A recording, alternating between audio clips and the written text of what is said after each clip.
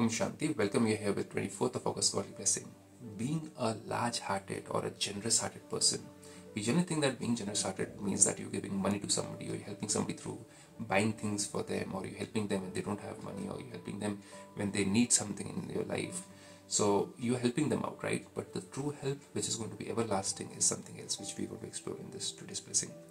God says, may you be a generous-hearted, and by having an alokik exchange. Alokik exchange means you're giving things around, buying gifts and all, giving presents and all, and taking care of others, and buying food, taking them out for dinner. That is alokik.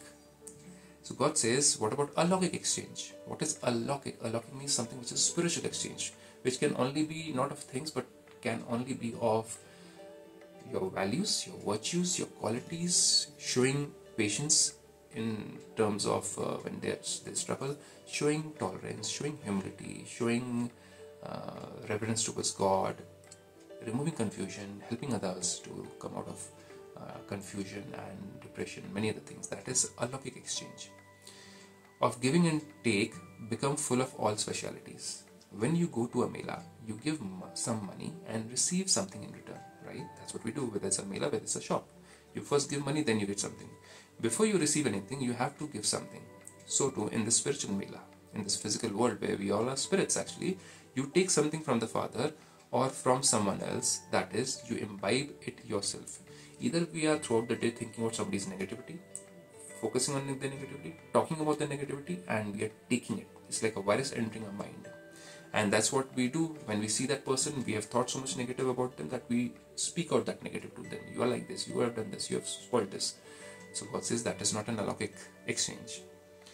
When you imbibe a virtue or a speciality, ordinariness finishes. The ordinary behaviors finish when we are imbibing speciality. We don't react like everybody else. We don't talk like everybody else. We don't get agitated like everybody else. That's like ordinary. Ordinary people do that.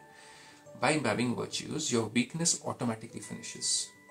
So when other people are showing impatience, you're showing patience. That is, they are showing ordinary impatience. The Kaluk is ordinary, so they're going to show impatience. When they're showing ego, you're showing humility. And that's what God says, that is being special. This becomes a form of giving. That means you're able to give them patience. You're able to give them, showcase them how humility is being shown.